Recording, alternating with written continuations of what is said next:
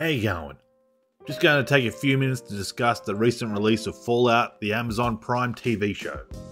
We'll be avoiding spoilers, but I'll put a spoilers section at the end and make it super obvious so you can avoid them. It'll just be spoilers for the specific things we were speculating on before the Fallout show was released, like, is X thing in the show? I'll also be doing an episode per week deep dive over the next 8 weeks, so make sure you're subscribed to my channel to follow along. Let's take 20 seconds for a quick rundown of my history with Fallout. I've played all the games at release, besides Brotherhood of Steel because I've never owned an Xbox nor a PlayStation. PC Master Race, baby! I've played Fallout 1, 2, Tactics, 3 in expansions, New Vegas in expansions, 4 in expansions, 76, Shelter. I've not read any books nor played any pen and paper or board games. I'm not a lore master. I don't know what date the bombs fell, and I don't really care. I play Fallout games for the adventure and the what's behind that door style of gameplay. I don't do speedrunning. Now that that's out of the way, let's discuss the Fallout TV show itself. It was good. It's 8 episodes, each around an hour long, probably 50 minutes once you account for credits and previously ons. I watched it over 2 days. 4 episodes per day. My gut instinct is to give it a 7 out of 10. I would say I enjoyed myself, but I wasn't enthralled. Unlike with Shogun, you should watch that. I would only recommend Fallout to players of the games. Maybe to gamers in general. I don't think I'm going to recommend this to my mum or my sisters. I feel like the show doesn't do a very good job of setting up the scenario. I don't think people unfamiliar with the game are going to understand that the opening scenes are set in 2077 and not the 1950s. Probably not helped by the constant references to commies. As I had feared, the Chinese are off the hook throughout the entire Fallout TV show. I don't believe they get mentioned once.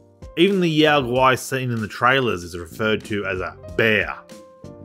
A couple of things are changed that on the surface seem minor, but are going to have lore masters' heads exploding. The change to the cause of the bombing, the change to how ghouls work, even the operation of the vaults is something new that we've never seen before.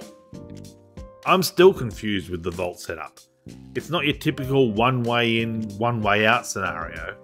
In fact, it's hinted that there may be vault designs that we've never dreamed of. One thing I think is indisputable is the sets, costumes and props are all top notch. And this feeds into my biggest fear of the Fallout show, that it ends up being a series of member berries. I remember Power Armor, I remember Sugar Bomb cereal, I remember Nuka-Cola. Let's talk characters. We all know the 3 main ones, Lucy from the Vault, Maximus from the Brotherhood, and the ghoul from present day, I guess. Lucy plays the "aw shucks, butter wouldn't melt in her mouth" kind of sheltered vault dweller pretty well. I can't fault the acting. The issue comes with the writing. They try to make her catchphrase "okie dokie," but it only really shows up intermittently. I can only remember it 3 or 4 times. It's not gonna happen. There's a weird sexuality going on in the vaults. Almost a workman-like, you gotta do what you gotta do attitude that might get a little too permissive. I mean, later on we get a kiss or two and it kind of pales into comparison with what is discussed earlier. Imagine dating a dominatrix and on the 5th date she lets you hold her hand. Maximus is an aspirant in the Brotherhood who's promoted to Squire the minute we meet him. I found this actor to be very wooden. At some point he gets into a suit of power armor and there's a Tony Stark / Iron Man kind of facial point of view shot with dials overlaid. He's meant to be reacting and emoting to the things that are happening around him, but it's very subdued, almost to the point of non-existence. This character is completely unlikable. The show tries to justify his actions, but he commits such unlikable acts that it's almost unbelievable when he is promised a reward for his actions. The ghoul is the most interesting character in the show. Maybe because we actually get a backstory with him. We see him come to the realization that things are not as they seem. He probably lives the most normal life of all the main trio, as normal as being a war veteran and movie star can be. We get to see what he values, we get to see his loyalty on display, and when it's not rewarded, we understand the action he takes. The supporting cast is mostly fine. Lucy's brother is supposed to be younger than her, but he looks like he's in his 40s. It's weird because he's played as the typical dweeb. He even plays video games, but it's not really addressed in any meaningful way. Zach Cherry from Severance plays pretty much the same character. He has me puzzled because I would have thought it odd to have a fat vault dweller. Like, surely the food would be rationed. There's a character that I won't name that had me thinking of Johnny Depp from Pirates of the Caribbean. Chris Parnell is actually bearable as the cycloptic vault overseer from the trailers. Which reminds me, comedy. Oh boy, the first 4 episodes I was rolling my eyes at some of the jokes. And not because they were corny puns, but because they just weren't funny. I did notice a few heavier breaths leaving my nostrils during the second half of the season, but I think this kind of kills any sense of despair or gravity to the situation, when it's immediately followed by a joke. Fallout games had comedy, yes, but it wasn't during the climactic final quest. The major plot points in the games are played straight, and the wacky, zany comedy is in the side quests, or in the situations found throughout the normal lives of everyday citizens. This felt a bit Marvel-ish, and I think they took inspiration from movies like Guardians of the Galaxy and Thor Love and Thunder, with the silliness pervading serious moments. There's one character that seems to be out of time. I don't know if they explained it, but this character should be long dead, or they're a bit of a hypocrite. I didn't like the squire with the mustache. He felt a little too much like millennial humour for me. You know the type, the "oh, that just happened" crowd. When the show slowed down, took its time, introduced a concept and how this world has a twisted version of that concept, Fallout was its most enjoyable. It wasn't exactly thrilling during battles and chases. The main villain of the show seems to want to be man. Our greed, our hubris, our distrust of the outsiders. Yet, in the story, villains all seem to be wishy-washy, "oh, we're just misunderstood" types of deals. The final episode raised more questions than answers with me, and is obviously massive sequel bait. In the end, I found myself just not caring. I didn't form enough of an attachment with any of the characters, beyond the physical. Were they sexy? Were they cool looking? They all had pretty weak motivations.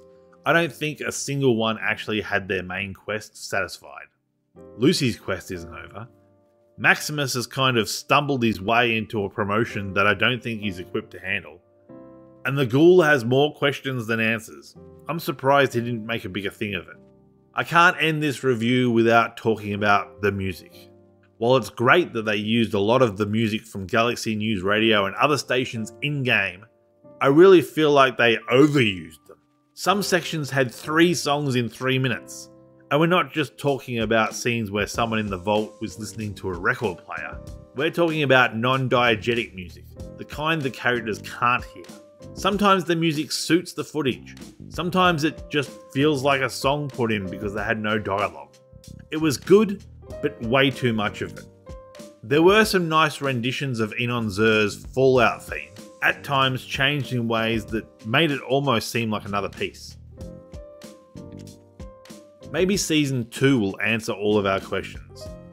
The show seems to be doing well numbers-wise and getting the typical spread of 0s and 10s. Again, I'm giving it a 7 out of 10.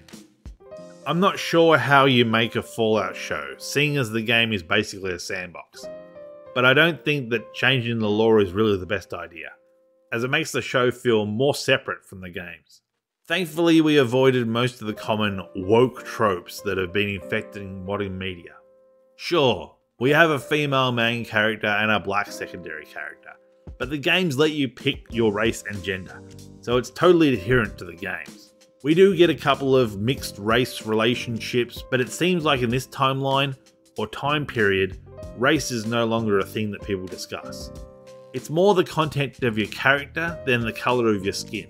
There is a non-binary actor who plays a character that is never addressed by a pronoun. They're way off on the periphery though. You do get a female villain who turns out has a heart of gold, so all of her previous atrocities such as encouraging sex through deception, I'm sure that will be discussed. All of her previous atrocities are overlooked. The villain with the heart of gold. I did say in my preview video that having a white male overseer wasn't going to end well. And I guess you could say I was right, but they have a black female overseer and it's just as bad. What kind of impact will the show have on the games? I think it showed a lot more of the day-to-day operations of the Brotherhood. And they seem to have a hard-on for power armor, vertibirds and blimps. So my prediction is that Fallout 5 is going to be about a Brotherhood initiate working their way up to Knight. You can have all the building of bases that they love so much, colony sim style. Let's get into a quick spoiler section. What factions are present? I can say that the Brotherhood is present, as is the Enclave, NCR, Raiders, Fiends, Vault-Tec, Robco, Repcon, West-Tec, Big MT, some more prominent than others. Is there a Deathclaw? There's a Deathclaw skull. Super mutants? No. Red Scorpions? No. Is there VATs? No. Not unless you count slow motion during an action scene as VATs. There's no scene of someone with a Pip-Boy targeting a specific limb. Is that dog meat? The dog is not named dog meat, but is referred to in second person as dog meat. Do they break the fourth wall? No, unless you count having the terrible writer on the movie set being named Emil. Is the violence handled well? Not really. It seems like the ultra gore is for funny slapstick moments, and then when there's a plot related battle, people just get shot or thrown across the room. No exploding heads then. Any surprise cameos? I was surprised to see Matt Berry as the voice of the Mr. Handies. Will there be a second season? There has to be. Very few plot points were solved satisfactorily. Imagine your quest was to find your shoe, but the quest ends with you finding the shoe with a bite taken out of it. But you don't own a dog. Would you call that a satisfying ending? No. Anyway, that's enough of that. Be sure to subscribe to check out my weekly episode reviews. Also check out my Shogun reviews over here. Now that's some 10 out of 10 television. Thanks for watching. If you like what you saw, please consider subscribing. I release reviews occasionally when time allows, and a thumbs up would be a big motivator for further reviews. If you didn't like it, feel free to leave a thumbs down and let me know how I can improve in the comments below. Anyway, I'm Mixie, thanks for your time, and have a good one.